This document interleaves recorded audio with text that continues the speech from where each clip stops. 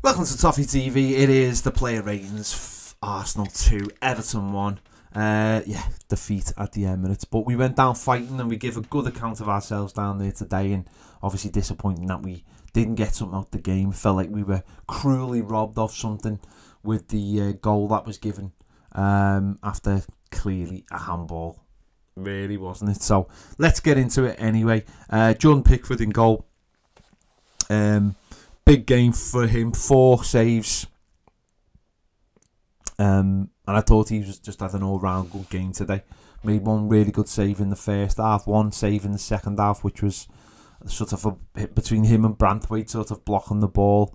But again, showed everything he's about today and why he has been. I don't know, just this season, people just seem to be giving him a little bit more respect than him, and obviously Everton's clean sheets have been, big. Again, they've stood out. They're getting clean sheets. It's not just about Jordan Pickford making saves. It is actually clean sheets, and I think he's been excellent this season, and I think he did a pretty good job today as well. So I would give Jordan Pickford a 7.9 for today's performance. Seamus Coleman, I was surprised he started this game. I must admit, I was surprised he started it. It's diminishing returns now, isn't it, from Seamus? He's got all that experience, and obviously he uses it as much as he can. But players are getting around him, are getting quicker as he's getting slower, and players are moving the ball around them quicker and it's getting harder, isn't it? It's getting harder for him all the time. Not that he doesn't put a shift in for us and work hard and try to do his job well and use all that experience. It's just getting harder for him. He's not really offering too much going forward as well. So it is getting harder, but we have to sort that position out sort of once and for all this summer, whether it's Nathan Patterson or somebody else, because it can't be left to Seamus again, surely. He just come on, he hasn't got that in his tank, and he's worked his bollocks off for us for the whole time he's at Everton, and something has to sort of give there, I think. If he is, we expect him to be at the club next season, but he has to definitely be the backup. Has to be. Seamus, I would give a 6.2 for today's performance. Ashley Young on the other side, who I actually didn't think had a particularly bad game till he made, obviously, the huge mistake for the second goal. 5 out of 6 ground duels, 1 out of 3 aerial duels, 1. 4 tackles, 1 block shot, 1 clearance, but unfortunately 1 error that led to a goal. And so, a stupid crossfield pass in the last minute that they've got onto, whether it's handball or not, they've got onto it and they've won the game because of it. And that's what people remember. And the thing about him and Seamus is, Seamus pretty much is so risk averse because he understands the consequences, where Ashley Young is a player that you look at and think, you've played at the highest level, you've won a Premier League and all those things, you're sort of still playing on the edge, where it's like, no, you can't play like that. And he does these risky things week in and week out, and it's why fans get fed up with him, even though he does have generally okay games as a backup player in these all positions. And that one today was just ridiculous, and there's no need for that pass at that time, and it's cost us the game ultimately. It really has. So he's staying for another season, and again he has to just be a backup player, but he has to realise his age and start cutting out these stupid mistakes, these risky balls that are costing us. So just for that one mistake, 5.8, because it was just horrendous mistake. James Tarkowski again, really solid game. 5 out of 8 ground duels won. Only 2 out of 5 aerial duels won, which is not like him. But again, pretty solid. It's hard when you're playing an Arsenal team that are knocking on the door the whole time. But again, he's just, he's pretty steady, does his job. 3 tackles, 2 block shots, 4 clearances. He's just steady in everything he does, and he has been all season. Him and Jared Brandwaite have just been so steady all season. So we'll happy the last time we see that partnership play together. Probably. But Toffee, I give a 7 for today. Jared Brandwaite, I didn't. You know what? 2 out of 3 ground duels won, 1 out of 2 aerial duels. Didn't seem himself today. Stupid little mistakes, like one in the first half, trying to play a ball across the box, got caught out. They nearly scored from it. One in the second half got caught. Lad run through, and he did save that. A little mix-up between him and Pickford with the ball. It was Pickford's ball, and he sort of just got in the way of Pickford. And listen, I don't know whose mistake that was, because it all happened so quickly. But he just didn't quite seem himself. He didn't quite seem, I don't know, focused. I don't know what it was, but I was just trying to read his body language at the end as well when all the players came over, and he just seemed quite subdued and on his own again, a little bit like last week. I don't know, maybe I'm reading too much into it, but 7 block shots, 7 clearances, 4 block shots. Just not quite himself today, and again, you look at him and think, is that the last time we'll see him in an Everton shirt? I mean, we really hope not, but yeah, really hope not. But you know, you just think maybe it is the last time. But yeah, really sad. Such a talent, but that is the way it is. If we get a huge offer, we'll accept it. I'm sure we'll accept it. So Jared Brandwaite, I'd give a 6.9 for today. Atisagana Gay got the goal. It's a big deflection, but he got his goal. 2 out of 4 ground duels won. No aerial duels again. Again, good game, good busy game. Getting about the pitch. 54 touches, 83% pass accuracy. And got his goal. 2 key passes as well. All round again, just had a good solid game. And again, when we talk about the fullbacks, then this is a player that is obviously aging, but loads of experience and still can do a really good job. And it's just been brilliant in the last 5 or so weeks for Everton, when Everton needed them to. You know, when he got back into the back in the side, he was out because I think he had an injury, but his wife had a baby as well, and he got back into the side, I think, after Chelsea, and he's just been brilliant since then. He's so important. He's such a talisman for us as well. And when he scored, he absolutely loved it. He just seemed to celebrate it for ages, and just seems to love being at Everton as well. And I think, you know, not someone maybe has always got the love, but I do think that Evertonians should really give it back, because I just think he's such an important player for us. He really is brilliant at times. So I would give him a 7.8 for today. Amadou Onana, I mean, listen, this is a player who just splits opinion, but listen, what I would say is his numbers today are just fantastic. 6 out of 6 ground duels won, 2 out of 2 aerial duels won, dribble attempts 1 out of 1, long balls 1 out of 2, 44 touches, 79% pass accuracy, tackles 4.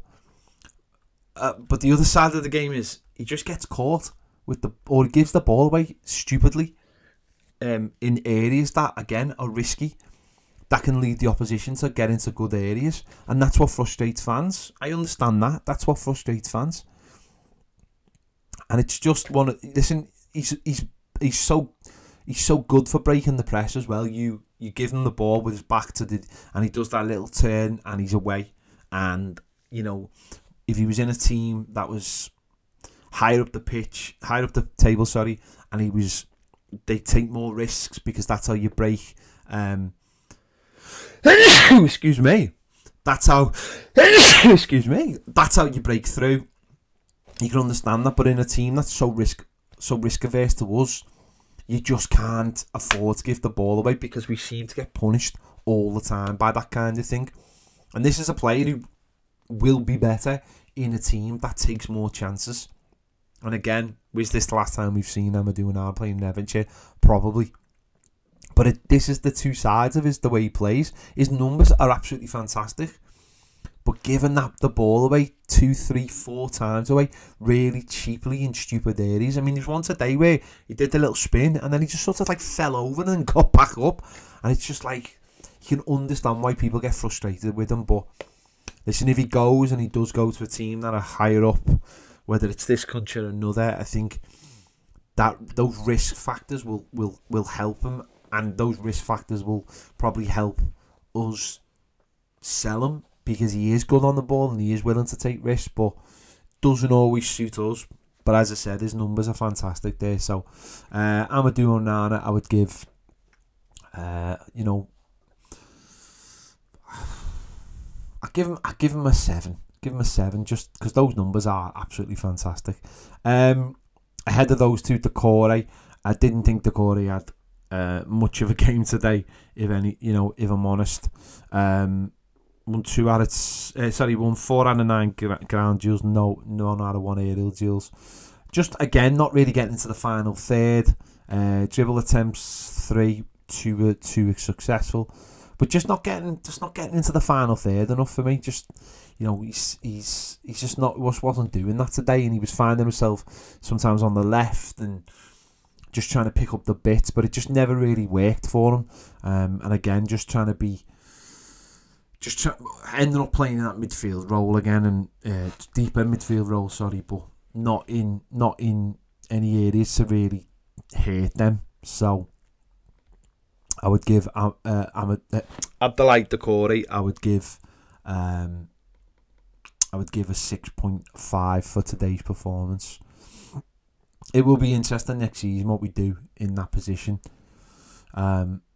Whether it's something McNeil can adapt to, or Chimiti, or who knows, but it will be interesting to see whether maybe he just needs a full summer and a good pre-season after the injuries he's had, a couple of injuries he's had back to back in the winter.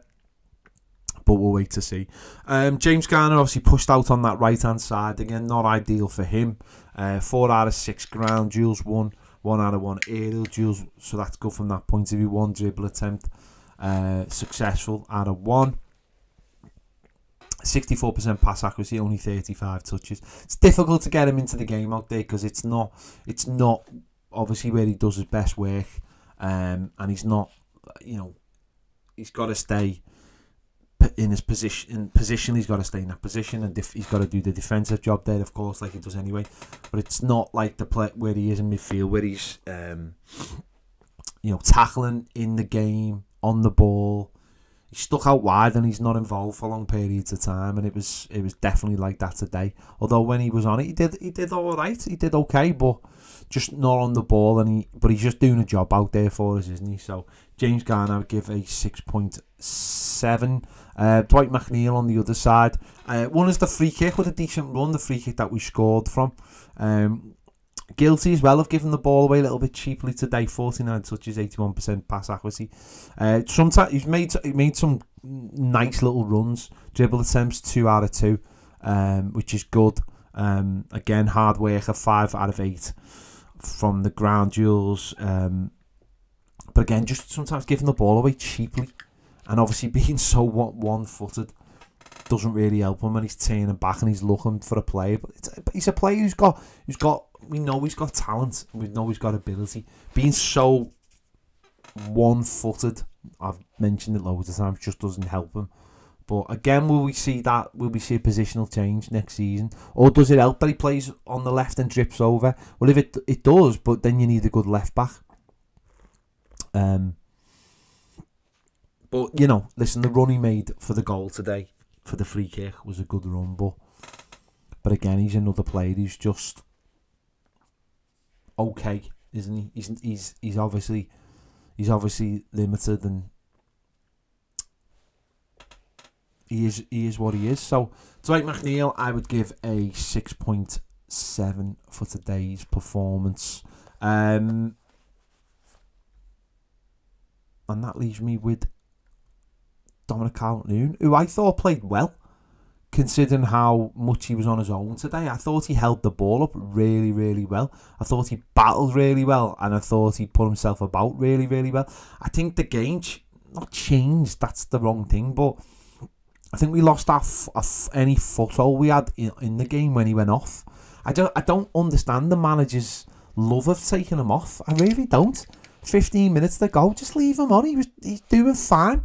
Obviously he hit the post and then put the rebound into the side net, and I think that was a bit. He looked like he was running away to celebrate more than anything. 73%